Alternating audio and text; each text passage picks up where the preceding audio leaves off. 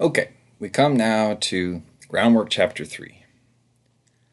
I am not going to go really in depth into Groundwork Chapter 3. The reason why is that to really understand what's going on in this chapter, you have to know a lot about Kant's wider work. And to give you a sense of how much that would entail, I'm going to go get all of Kant's other works.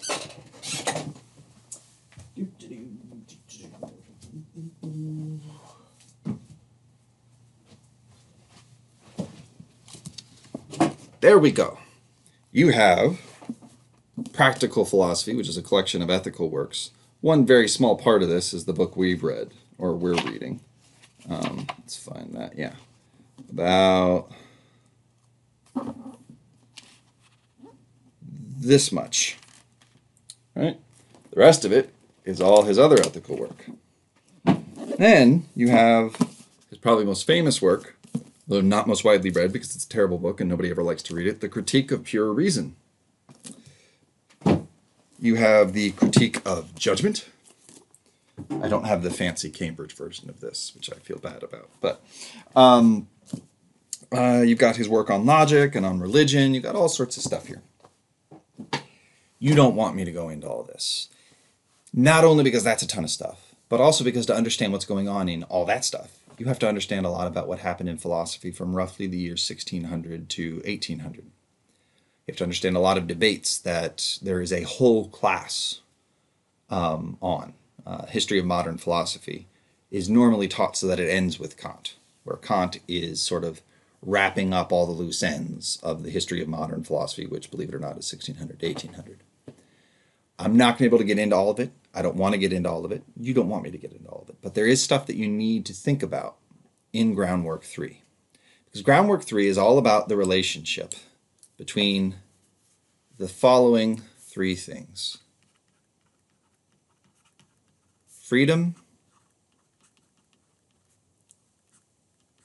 rationality, and morality. Basically, Kant thinks these three things stand or fall together. He thinks if we are rational, right, if we have genuine rationality, and genuine practical rationality, if we're able to be rational beings when it comes to how we behave, then we are subject to the demands of morality. And vice versa. If we're subject to the demands of morality, we must be rational. But he thinks the only way it could be true that we are rational is if we have freedom, if we have freedom of the will. And rationality is enough to show that we have freedom of the will. But if you have these double arrows going between these two, that means you also have double arrows going between these two. These concepts all stand or fall together. If we are rational, then we must be free and we're subject to moral rules. If we're subject to moral rules, we have to be rational and free. And the reason for this is that Kant accepts the principle ought implies can. If it's the case that you ought to do something, it must be possible for you to do it. Which means whatever the moral law tells you you have to do, whatever the categorical imperatives say you have to do, it has to be possible for you to do that. And if it's possible for you to do that, it also has to be possible for you to fail to do it, presumably. Right? Otherwise, it's not a command. It's just describing how you behave. So for any moral rule, it has to be the case that you can do it, and it has to be the case that you can't. Right? It has to be the case that it's up to your choice. So for morality to apply to you, it has to be the case that you can, when faced with a moral decision, go one way or the other. So that connects freedom and morality. What connects freedom and rationality is a much more complicated story for Kant. But it's vital because all along, as he's been developing his moral theory, it's all been focused on reason and rationality, as opposed to desire.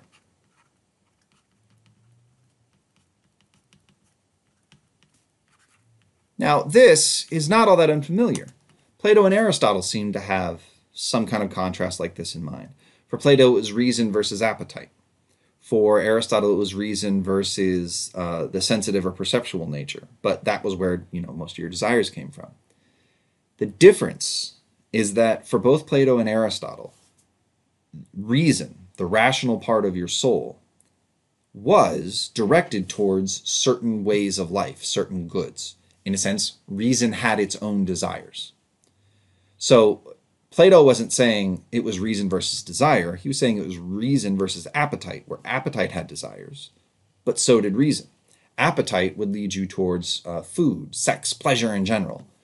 Reason would lead you towards, the desire to contemplate the forms. Reason would lead you towards fine and good actions.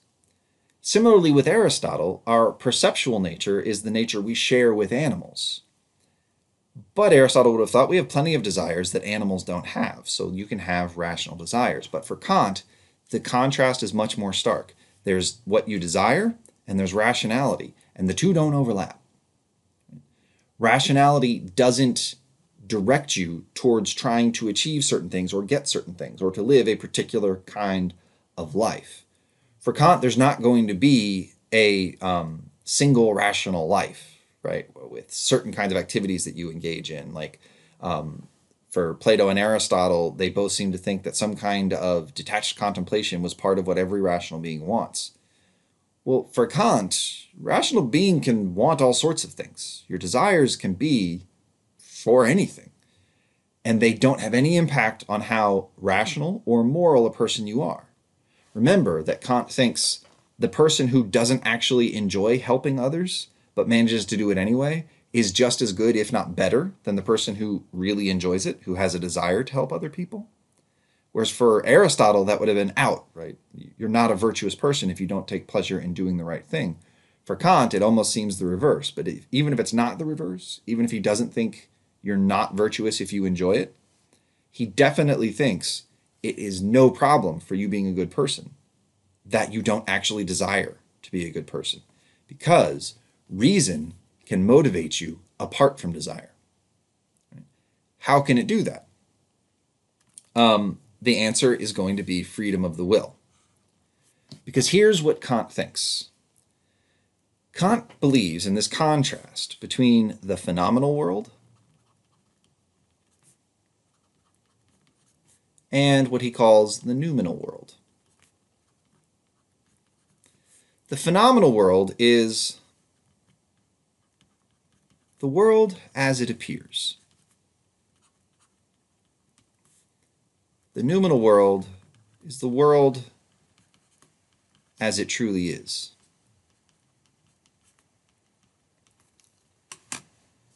The phenomenal world is the world of physical things. So here's a can of Sprite Zero. Here's a mouse, computer. Here's my hand sanitizer. These are all physical things. They occupy certain regions of space. They also occupy certain regions of time, right? They're in 100 years ago, none of those three things existed. Their fundamental components did. Their fundamental, atoms did, but, they didn't. The atoms weren't arranged that way. And in another 100 years, none of them will exist. I mean, maybe the bottle of hand sanitizer will exist in 100 years, unless somebody, recycles it and melts it down or something like that. But they occupy a certain region of space and time. They obey certain physical laws, right? The law of gravity. Falls, if you were able to measure that, you would have seen Galileo was right. They react in certain ways to electricity and heat, and all of which would be described in physics. Here's what Kant thinks. The world of space and time, the world of physical things and the physical rules and the laws and all that kind of stuff, all the laws of science, laws of nature, and all the things that they apply to, they're all part of the noumenal world. They're all part of the world as we experience it, because here's what he thinks happens. There's the world as it really is, and you are in some kind of contact. You're affected by that world, but your mind has to provide a structure for the world as it is in order for you to make sense of it. One of the things your mind does is it takes the world as it is, which Kant thinks is fundamentally not spatial and not temporal, and it forces the world into a spatial and temporal mode of presentation. Right? So you might have heard physicists say before that time isn't real, but it's just the way we experience the world. Not all physicists believe that, but plenty of physicists do. They think really the world as it truly is, there's no such thing as time. It's just that our minds take in the world and put it into a temporal order because our mind isn't able to make sense of the world any other way. Kant thinks that's true, but he thinks that's also true of space. In fact, Kant was one of the first people to have this idea that our mind forces a temporal order of events on the real world. He also thinks it forces a spatial ordering of objects on the real world, But he also thinks causation, right? And all the laws of physics are fundamentally about causation. That's also something our mind forces the world to do. Right? The world of physical things is in some sense a kind of illusion. And maybe illusion is too strong a word because it's not like we're making up stuff. It's just we're forcing the world to be more orderly and easier to understand than it really is. Luckily, we're all doing this together. We're all imposing the same rules on the world. So we're all experiencing it as spatial or temporal. We're all experiencing it as obeying the laws of physics. And so we can have science and we can have all the good things that come from science, from understanding the phenomenal world, the world as it appears, the world as our mind forces it to appear. Now, there's a whole argument for this that I'm not going to get into. The argument is this book. Very big book, the worst written book in the history of philosophy. No joke. I once took a class on this book. We spent the entire semester on just this book. We got about that far. Wait, no. Here. Start here and go. Yeah, we got about that far. A little bit more. Not much. It's a terrible book. I'm not going to explain everything that happens in that book to you. If you want to know why Kant thinks this, take a history of modern philosophy class. But just know that he thinks it. Because here's the thing that's going to be important for understanding what Kant thinks about freedom. The desires are all part of the phenomenal world. Because your body is part of the phenomenal world. I mean, if space and time aren't really real, if they're only features of the phenomenal world, if they're only features of the world as our mind forces us to experience that world, then our bodies aren't really real. Because it doesn't make any sense to think that you have a body if there's no space. Right? It doesn't make any sense because your body is necessarily something that takes up space. It also is something that necessarily exists at moments. It changes over time. And also, there's large parts of your mind that just don't make sense in abstraction from the body, right? Like you've probably heard this idea before that maybe your body isn't real, right? Maybe the world that you're seeing is an illusion, Matrix type stuff. And some people say, what if the whole physical world isn't real? But if the whole physical world isn't real, it's hard to make sense of what your desires are, right? Like imagine you woke up from the illusion. Like you wouldn't have almost any of the desires you actually feel yourself having, right? Like try to make sense of your desire for food if you don't have a body. Try to make sense of your thirst if you don't have a body. Try to make sense of your desire for like excitement and adrenaline and things like that if you don't have a body. None of those desires make sense anymore because they make essential reference to your body. And so it's not just your body, it's also parts of your mind that you're experiencing as part of the phenomenal world. As part of the world as your mind forces you to experience it. You experience your own internal mental life in a temporal way. Like one desire follows another, follows another, follows another. And so the desires you have are only features of you as the world appears to you. They are not features of the real you. And so the part of you that's most real, the part of you that's most genuinely you, can't have desires in it. It can only have rationality. And so for Kant, freedom is a matter of rationality over desire, not pursuing rational desires rather than irrational desires, as Plato and Aristotle would have had it, but rationality controlling your desires. Right? his thought is, once you understand what the world's really like, you're going to know, right? Or you're going to realize that the desires you have aren't going to be genuine expressions of who you are. They're part of the sort of illusion that your mind makes. And another way you can see that is your desires and large portions of your psychology are following all the physical laws. Right? I mean, you think about it this way. When we explain why certain people have desires, like let's say someone has a compulsion to scratch themselves, right? And we figure out we can give them a certain kind of drug to stop them from doing that, right? It'll get rid of that compulsion. Or people have manic episodes and we give them lithium and things like that. Right? What we're recognizing is that there are certain desires you have, which are just chemical things up in your brain. We also have all sorts of, not like ironclad physics rules, but lots of things that we know from psychology about how people come to have the desires they do. I mean, think about phobias and all the studies there are on how people develop phobias. Well, what are phobias except for really strong desires to not be in the presence of certain things? Right? The desires we have because, and here I'm going to go back to something I mentioned before,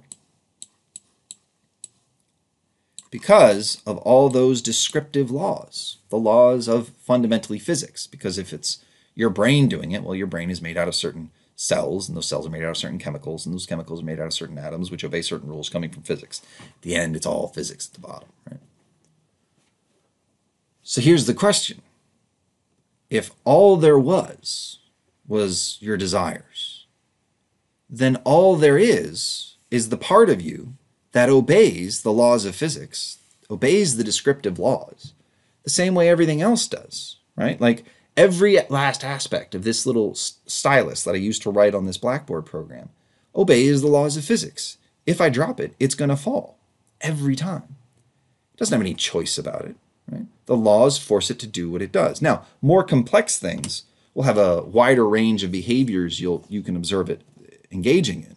So, like my phone, because it is way, way more complex than the stylus, there's all sorts of different things that you can observe it doing, but everything it does because of facts about how electricity behaves in circuits.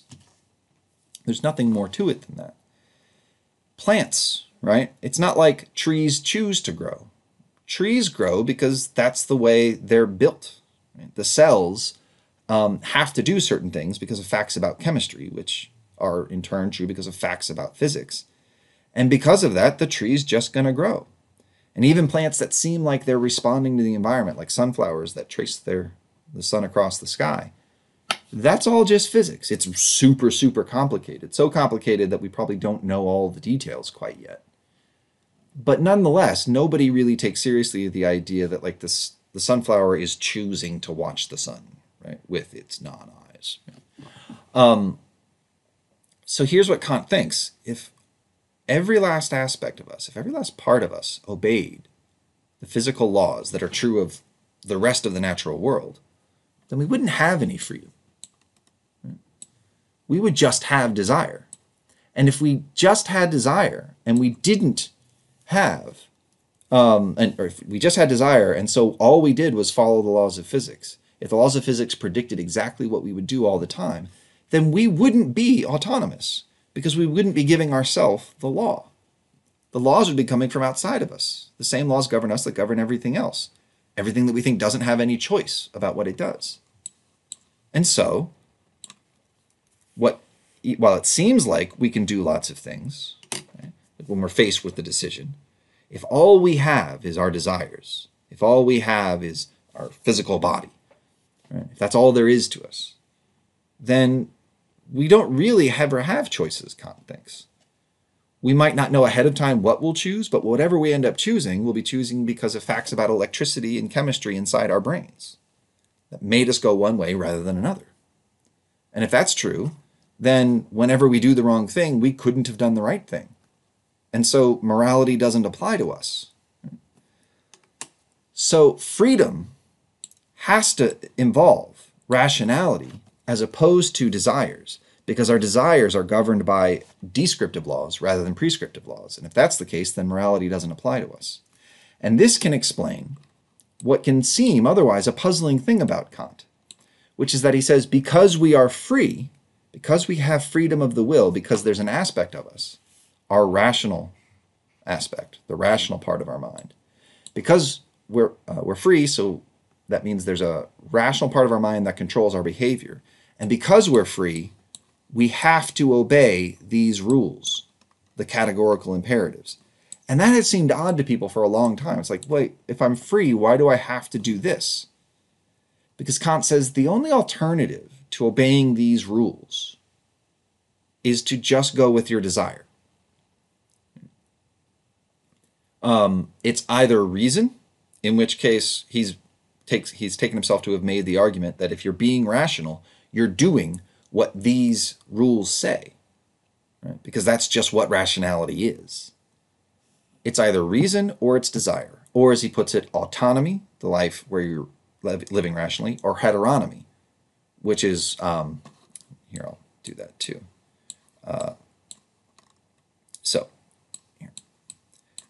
Sorry about that.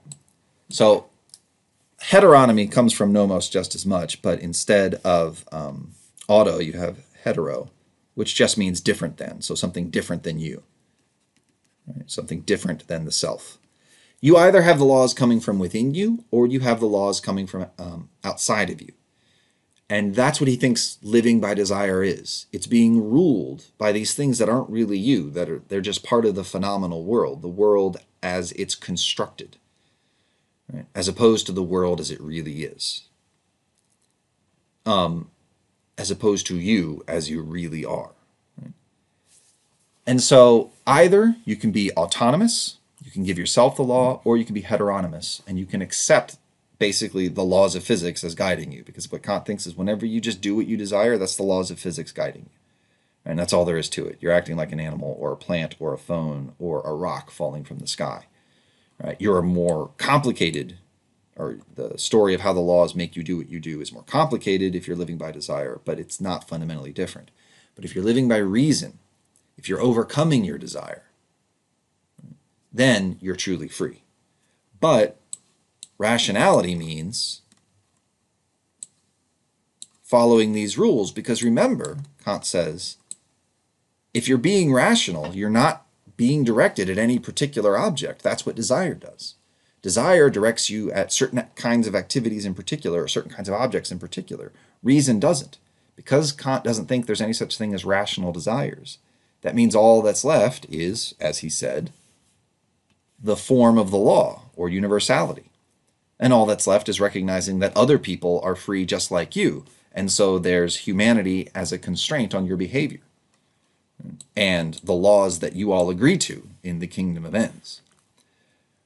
So what Kant thinks is, if you're free, you're going to be accepting these rules and living by these rules. And anything other than that is you being unfree. The alternative to being moral isn't being free and immoral. When you're acting immorally, you're giving in to the unfree parts of you, the desiring parts of you. Now, because you always have the option of overcoming your desire, you're still in a sense free, but you're not using your freedom properly. You're willfully choosing to do the thing that's beneath you, right? You can think of it like, people have, and I believe Kant has, compared it to willingly choosing to live like an animal. Right? You have the ability to be more, but you willfully choose to be less. That's what Kant thinks is involved in being immoral. Immoral is a kind of denial of your true self, because the true you is free, because the true you is not this body. The true you is not any of this stuff, because none of this stuff is fundamentally real. What's fundamentally real is your mind and a whole bunch of stuff you don't know about, right? Because you only experience the phenomenal world. Now, there's this big complication to this, which is that Kant thinks we can't actually know anything for sure about the noumenal world, the real world. Kant thinks we're fundamentally cut off from it. We can only understand the phenomenal world. We can't understand the noumenal world. So a lot of what's going on in Groundwork Chapter 3 is him saying we can't know for sure that we are free.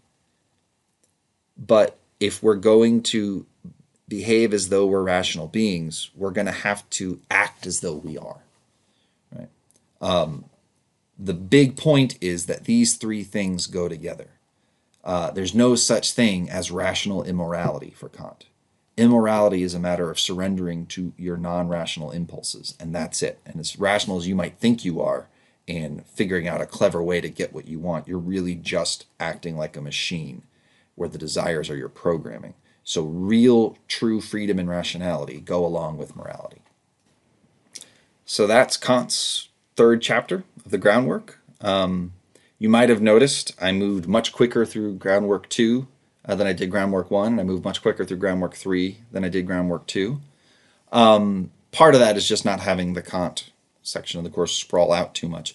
But part of it is also to fully understand what's going on in Groundwork 3, you do need a lot more background in the history of modern philosophy. A class I encourage you to take, just like I would encourage you to take the history of ancient philosophy, to really get a fuller understanding of Plato and Aristotle. But this is going to wrap up Kant. We're going to be moving on to our next author, John Stuart Mill.